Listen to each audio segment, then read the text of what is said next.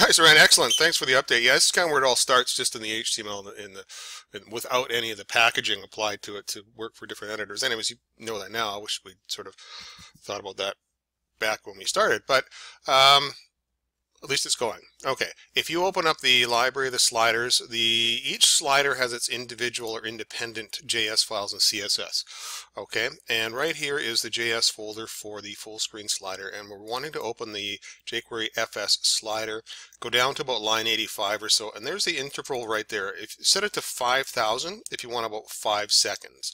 Okay, the speed, that's actually the speed at which things transition at. You can try different speeds out. 800 it seems to be sort of the most effective, but you can play around with that one as well. You can turn it true or false if you want it to autoplay or not, but basically right here, that's the number. Flip that to 5,000 and it should be around. I mean, it's not going to be exactly 5 seconds because it depends on how fast the server is and how fast your browser is, how many tabs you have open, but it's a good starting place. So start with 5,000, adjust up or down if you find that it's too fast or too slow, and then you'll pretty much hit the mark after that.